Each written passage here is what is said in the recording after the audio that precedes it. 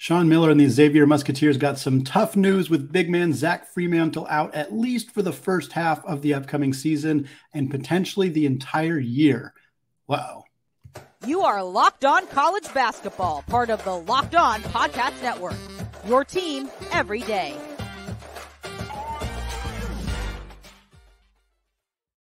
Hey folks, welcome into the Locked On College Basketball Podcast, a daily national podcast, part of course of the Locked On Podcast Network, your team every day. I'm your host, Andy Patton. Today's episode of Locked On College Basketball is brought to you by Game Time. Download the Game Time app, create an account, and use code LOCKEDONCollege for $20 off your first purchase. Folks, we are continuing our conference preview series today. We will discuss the Big West, which features one of the best mid-major scorers in the entire country, as well as a team that is quietly building themselves into a mid-major powerhouse. We'll get to all of that, but first, leading off the show with some big news out of the Big East Conference, Zach Freemantle, starting center for Sean Miller and Xavier, is going to be out at least until January and may miss the entire 2023-24 college basketball season. This was reported by Jeff Goodman of Stadium on Twitter on September 9th. Freemantle already dealt with injuries last year. He missed 15 games down the stretch, only played 22 games last year. There was kind of hope that he would return potentially in time for the NCAA tournament for Sean Miller's squad. That did not end up happening. Miller and the Xavier team still made a really nice run in the NCAA tournament. They were a 3 seed that ended up making it into the Sweet 16 before falling to Texas. But unfortunately for Freemantle, the offseason surgery he had on that foot hasn't really helped. He hasn't been progressing, and it sounds like there is a rumor that he may end up having to have surgery again, which is what's leading to the delayed timeline for him to return from injury. Hopefully it is not the entire season for Freemantle. He is entering his fifth and final season of eligibility for Xavier. He has been a Musketeer for his entire college basketball career, and he was a really big part of Xavier's success last season, again, despite missing the second half of the year. When he was on the floor, he averaged 15.2 points, 8 rebounds, about 3 assists, played about 29 minutes per game. He's a career 35% three-point shooter. So 6'11" guy who can space the floor, stretch out like that. That's something that Sean Miller really loves in his offense. That's something that really helps the engine go for Xavier. And a guy who shot a stunning 63.6% from three last year. It was a sample size of 22 shots. But folks, I'll be honest with you, when I saw the 63% next to his name, I thought the sample size was going to be even smaller than that. Not that 22 threes is a significantly large sample size by any stretch of the imagination, but this dude was shooting the absolute lights out during his season last year. And to lose him, lose his size, lose his rebounding, lose his rim protection, this could be a really devastating blow for Sean Miller. And we're going to get into the team a little bit, but before we get into that, this is just a tough blow for Zach, a young man who has had a really prolific career at Xavier. He's a 1,000-point scorer for the Musketeers. He was Big East all-freshman back in his freshman year. He was the most improved player in the conference in that 2020-21 season. He was also an all Big East contributor that year as well. I think he averaged like 16 and 9 that season. It was far and away the most prolific year of his career. But he's been a fantastic player for Sean Miller for Xavier, I should say, for many years, and a guy that will go down as one of the better 4 or 5 year players in the school's history. But unfortunately, injuries will be a part of his written story, and now it's going to have a huge impact. If he does return at any point next season, it will be his final year. If he misses the entire year, he could, in theory, return for what would be a 6th year in college if he wanted to. I don't know if that's something that is on his radar, if he's planning to do that, depending on the situation. Of course, this is all pretty brand new at this point, but this has been a pretty tough offseason for Sean Miller. They've made some great additions, and we'll get to that, but this is a team that already lost Jack Nunge to graduation. He's out the door. He was their other big man. I think I said earlier that Freemantle is 6'11". He's actually 6'9". Nunge is the one who's 6'11", but regardless, big man who could stretch the floor. But now Xavier's out. Nunge's gone. Sule Boom graduated after a prolific college basketball career. Colby Jones is in the NBA. He fell to the second round, but still out the door for Miller's squad. Adam Kunkel is gone as well. That's your 4 of your 5 leading scorers right there for this team. The other ones are Freemantle, of course, and then Jerome Hunter, who there's a report that he might not play this year either. Right now, he is not playing. He's not participating in basketball activities for an undetermined amount of time. That's kind of the extent of what we know about Jerome Hunter's situation right now. He's out indefinitely. With Hunter gone, potentially, with Freemantle gone for at least the first half of the year, with Nunji, of course, gone, that's a significant amount of front court depth to be out the door.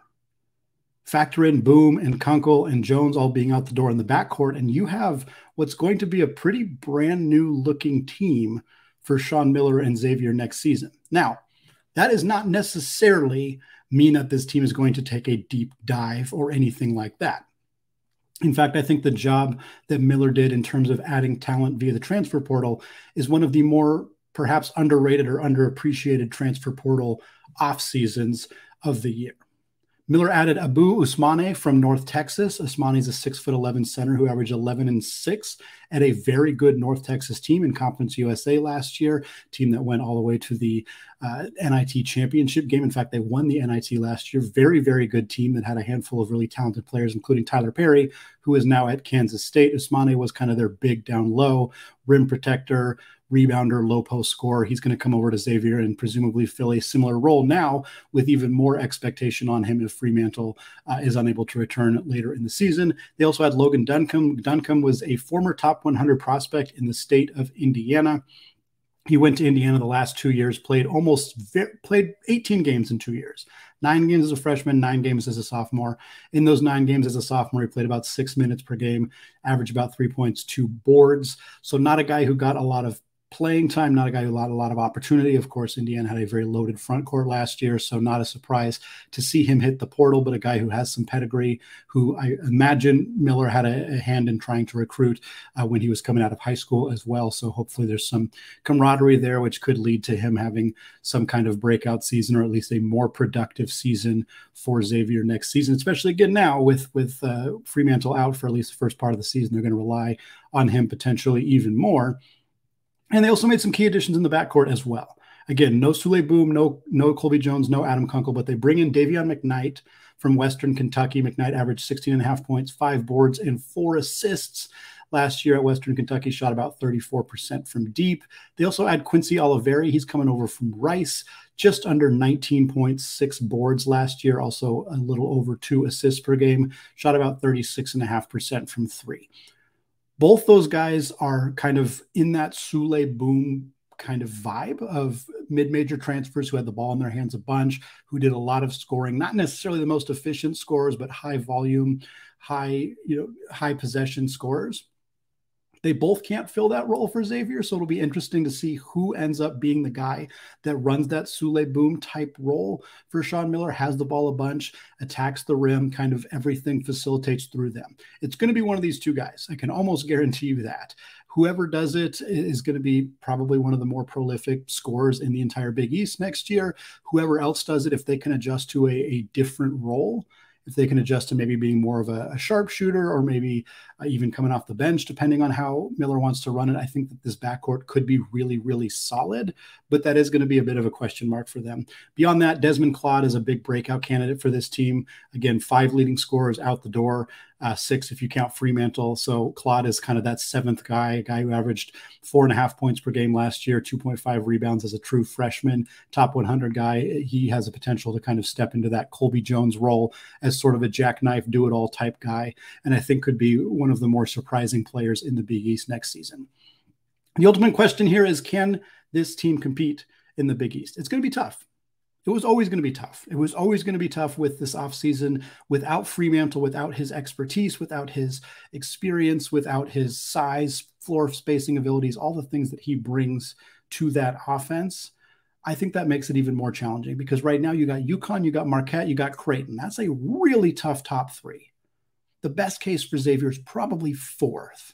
But you also have to fight off a Providence team that brings in Kim English and kept a lot of talent and brought in some premier talent as well. You got to fight off St. John's team that's a completely different roster under Rick Pitino. You got to fight off a Villanova team that had a down year last year, but brought in some premier talent in the transfer portal this offseason. Akeem Hart, TJ Bamba are among them. Kyle Neptune, I think, is going to have a step up in year 2. So Xavier's in a tough spot. They have the talent, they have the coaching staff to, I think, be a top 5, top 6 team in this conference, but this is going to be a really new look roster for Sean Miller. And if they don't have Freemantle for the entire season, they're going to be in a lot more trouble than they would have been otherwise. Well, folks, like I said, we're continuing our conference preview series today, talking about the Big West Conference, which used to be a revolving door for NCAA tournament bids. But lately, one team has really kind of risen above the rest. And boy, did that team have themselves a fantastic offseason. We're going to talk about it after a word from today's sponsor, Game Time. Life is always so busy, and the last thing that I want to be stressed out about is buying tickets to events. Thankfully, there's Game Time, which has killer deals on last-minute tickets for all of the events that I want to go to. Plus, when choosing seats for events, I don't like getting stressed out about whether I'm going to be able to see, whether the sun's going to be in my eyes, what does the view look like at these seats. However, Game Time has images of views from your seat, so you know exactly what to expect when you arrive. Forget planning months in advance. Game Time is the place for last-minute ticket deals. They have deals on tickets right up to the day of the event. Get exclusive flash deals on tickets for football, basketball, baseball, concerts, comedy, theater, and more. The Game Time guarantee means you'll always get the best price. In fact, if you find tickets in the same section and row for less, Game Time will credit you 110% of the difference. So snag the tickets without the stress with Game Time. Download the Game Time app now, create an account, and use promo code LOCKEDONCollege for $20 off your first purchase. Terms do apply. Again, create an account and redeem code LOCKEDONCollege for $20 off. Download Game Time today. Last-minute tickets, lowest price, guaranteed. Folks, I want to thank all of you for making Locked On College Basketball your first listen or your first watch of the day. We got more of these conference preview series coming your way later this week. We're also going to look at some new reports about conference realignment continues to be in the news. We're going to talk about a report that there's going to be a new postseason competition going on in Las Vegas. We'll talk about that and more coming up later this week on Locked On College Basketball. For now, we are starting our Big West Conference preview as part of our conference preview series, previewing all 32 conferences in college basketball. 10 of them are getting their own full show. That's the Power Six, as well as the A10, the AAC, the Mountain West, and the WCC. We've already talked about the ACC and the SEC. Check them out in your feed. But right now, we're going to talk about the Big West Conference, starting with the biggest storyline.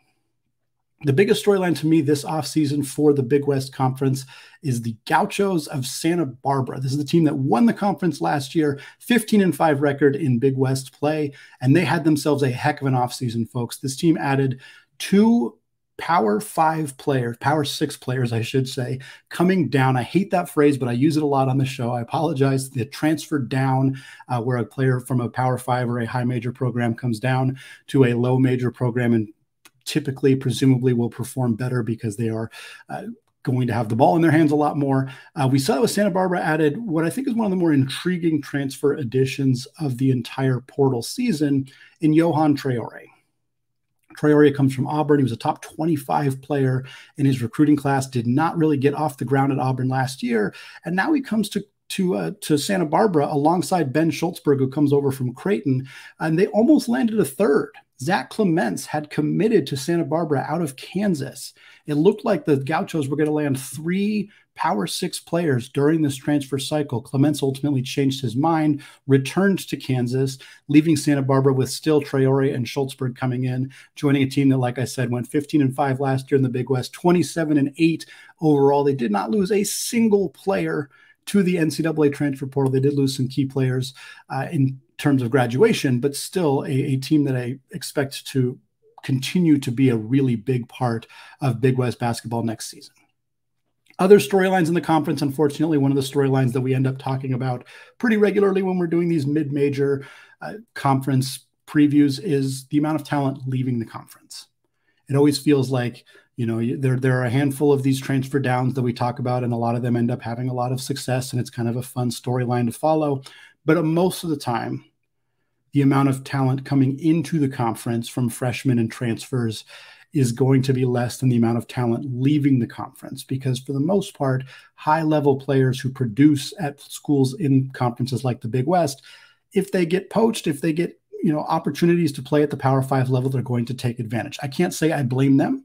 I don't think that it's a bad thing necessarily. It's just a storyline that kind of always comes up with these conferences. You look at the Big West. Zion Poland was a premier player at Riverside last year. He's going all the way out to Florida, Gainesville, to join Todd Golden at that program over there. Latrell Wrightsell, for those of you who listened to our SEC preview, you heard me mention that I think Latrell Wrightsell is my pick for sixth man of the year in the WCC next season. He transfers from in the WCC, in the SEC next season. He transfers from Fullerton to Alabama, where he will play presumably behind Aaron Estrada and the rest of that returning guard group with Mark Sears there and Nate Oates.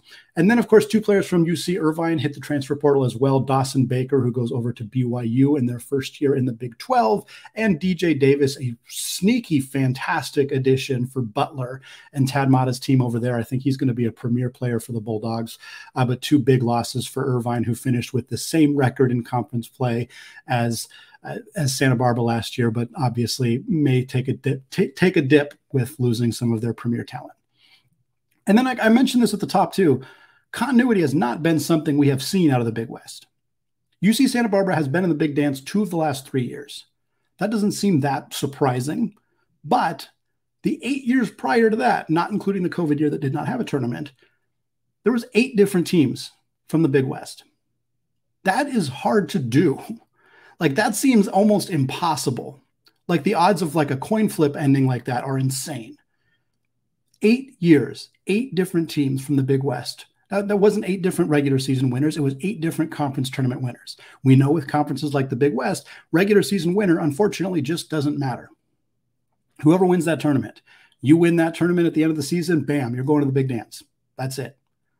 8 years, 8 different teams did that. Now, Santa Barbara has kind of put themselves in a position to be a more regular part of the NCAA tournament. That's how it starts. If you're a 14 seed 3 years in a row, the next year, you might get a 13 seed. It doesn't usually take 3 years, and there's obviously other factors. That's not a rule or anything like that, but you start continually making the big dance. You start putting yourself in a position where you're not winning 20 games every other year. You're winning 20 games every year. You're winning 25 games most year. You're pushing 30. Santa Barbara has put themselves in a position where they are a premier destination for transfers. They are getting high major transfers to play at their program.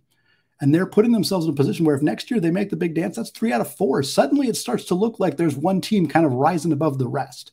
And I think that's the big thing to watch for those of you who are going to be paying attention to Big West basketball this year. Last thing, we've been talking coaching changes for all the different leagues. So I want to mention the one coaching change going down in the Big West this year.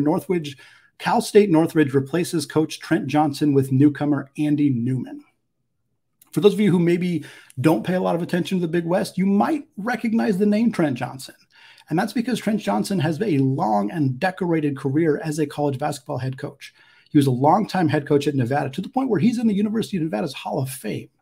He was also head coach briefly at Stanford, at LSU, and at TCU.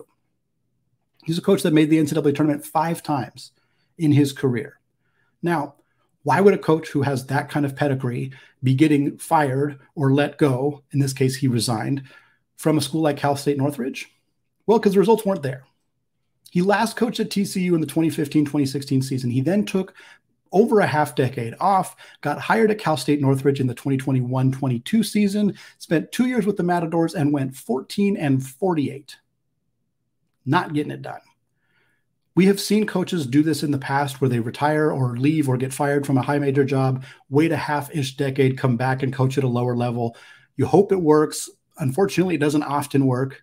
I think Steve Lavin is a really current example of that, a guy who coached at UCLA and St. John's, spent about a half decade away from coaching and is now starting at San Diego. Not a great year last year. You got to give him more time than that. Maybe he'll turn those toreros around, but there's a lot of history of this not necessarily working out.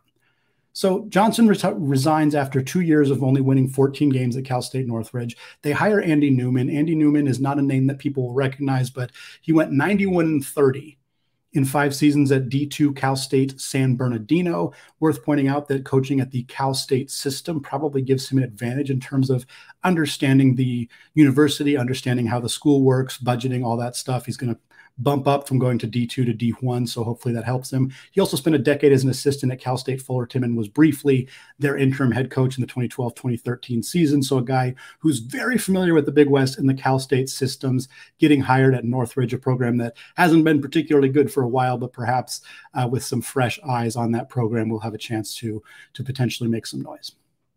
Well, folks, we're going to close out the show discussing if anyone can compete with that Santa Barbara team in the Big West. We'll take a stab at a dark horse candidate who could win that conference, as well as some award predictions. All of that coming up after a word from today's sponsor, FanDuel. Get ready for the NFL season with incredible offers from FanDuel, America's #1 sportsbook. Right now, new customers can bet $5 and get $200 back in bonus bets, guaranteed. Plus, all customers who bet $5 will get $100 off NFL Sunday Ticket from YouTube and YouTube TV. Now is the best time to join FanDuel. The app is easy to use. You can bet on everything from spreads to the money line to anything you want to bet on, you can do it. So visit FanDuel.com/lockedon and kick off the NFL season with an offer you will not want to miss. FanDuel, an official partner of the NFL. Folks, closing out the show today, talking about our favorites to win the Big West Conference, some dark horse teams that are in that mix as well, and doing our award predictions as part of our season preview series for every single conference in college basketball. One of my favorite things that we get to do on this show. I love talking about the big programs, of course, but it's also fun to talk about some of the little guys as well. Not a secret here, the favorite to win the Big West, in my opinion, is Santa Barbara. Santa Barbara is the clear favorite, quite frankly. They went 15-5 last year, dominated this conference in a significant way, and they reloaded. We talked about adding Yohan Traore from Auburn, a guy who was a top 25, top 30 prospect in his class. Didn't play much at Auburn, just didn't get off the floor, didn't see a lot of playing time. And there's some risk here. He's not guaranteed to be successful because he was a top 25 prospect. That is not a guarantee, but this is a program that has had success with this kind of player. They have done this before. And again, it's not just Traore. They also had Ben Shtolzberg. Shtolzberg played 6 minutes per game last year at Creighton, about 1.5 points per game. Again, not a guy who got a lot of playing time for a Blue Jays program that was really, really stacked with players, but he comes in now. He gets perhaps a bigger opportunity to step onto the floor. Beyond that, Santa Barbara didn't lose anybody in the transfer portal. They did lose 2 of their key players to graduation. That'd be Miles Norris, who began his career at Oregon, transferred down to a community college, and then spent the last 3 years at Santa Barbara. 6'10", big guy, averaged 14.1 points per game last year. They also lose Andre Kelly. Andre Kelly spent 4 years at Cal before transferring to Santa Barbara, averaged 9.3 points per game for the Gauchos last year. So they do lose some key players, but they also return Ajay Mitchell. Ajay Mitchell, was their point guard last year, 16.3 points and 5 assists. He comes back with a real opportunity to be an all Big West first team caliber player, potentially even in that conversation for player of the year. So you get your star point guard back. You bring in 2 players with some high major pedigree coming into your program, a guy who was a high ranking recruit. You get the rest of your depth back. You don't lose a whole lot of other key talent. To me, this is a program that has a real chance of not only winning the Big West, which they've done in the past, but being one of the better mid-major programs. I was going to say on the West Coast, but maybe just in college basketball. I don't know if they're going to compete for 30 wins the way that teams like Charleston and FAU have done in the past necessarily, but they won 27 games last year. Not crazy to think that if Traore kind of taps into some of that potential, if Shtolzberg taps into some of that potential, if Ajay Mitchell has another productive season, this could be a really nice year for Joe Pasternak and the Gauchos. Beyond that, the 2 teams that finished right below them in the standings were Irvine and Riverside. They lost some really key players. We talked about them already. Zion Poland going from Riverside to Florida. That's a tough loss. Irvine losing both Dawson Baker and DJ Davis. They brought in some new players. It's not like they did try to do what they can to replace them, but not at the level that I think Santa Barbara did. And to me, they're a pretty clear favorite to win this thing next season.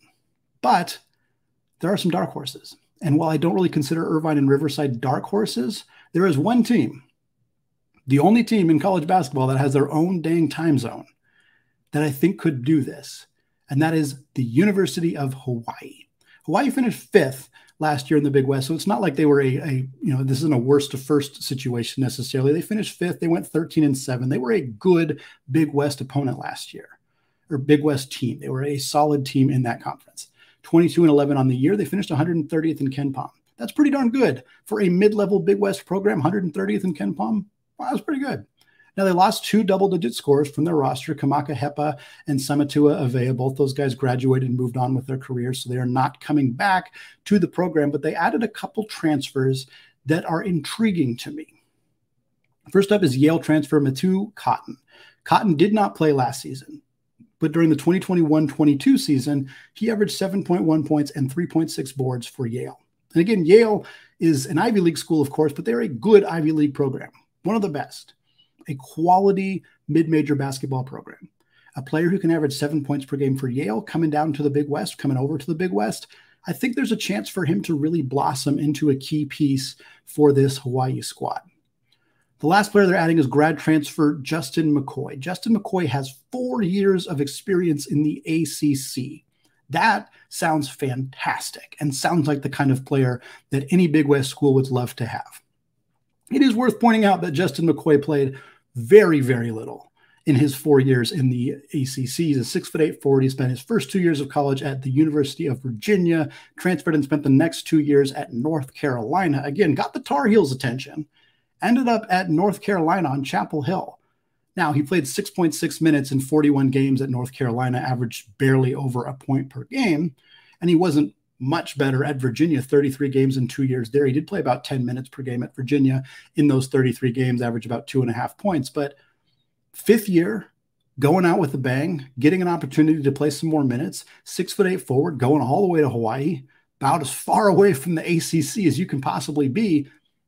I don't know. This is something to pay attention to here. It's really hard to predict which of these transfers who transfer from high major programs to lower major programs. Some of these guys pop, some of them don't. And it's always hard to kind of project unless we're, watching practices, super plugged into the programs. It's not always easy for us to know, but there's a reason that this Hawaii team with these 2 players, with Cotton and McCoy coming in, could make some real noise in the Big West next season. Closing out the show with our award predictions. We'll talk player of the year, transfer/newcomer of the year, coach of the year, and defensive player of the year. Starting with player of the year, a guy I have not mentioned yet, despite being one of the most prolific mid-major scorers in all of college basketball. That's Elijah Pepper. Fantastic name, fantastic player. He's at UC Davis, 22.5 points per game last year. He did not win player of the year last year, despite scoring 22.5 points per game. He also averaged 6 boards, 3.5 assists, 1.6 steals. A tremendous mid-major scorer. To me, I don't think Davis is going to be all that good. He is going to be the player of the year because if he can put up 20-ish points per game again, it's going to be really hard to ignore him for the voters. Also, fantastic that he stayed at UC Davis. Again, never discredit a player for leaving a program when they're capable of going somewhere else. But it's also kind of fun when they stick around. And I think this is cool that Pepper's going to be back at UC Davis next season. Transfer newcomer of the year, I'm going with Traore. Not a big shock here. I think Cotton at Hawaii could compete for that award. I think there's a handful of other guys who could compete for that award as well. But the upside with Traore is just so good. He's so talented. And things did not work out at Auburn. And maybe they won't work out here. But also maybe they will. Maybe he becomes a guy who can average a double-double or get close to it.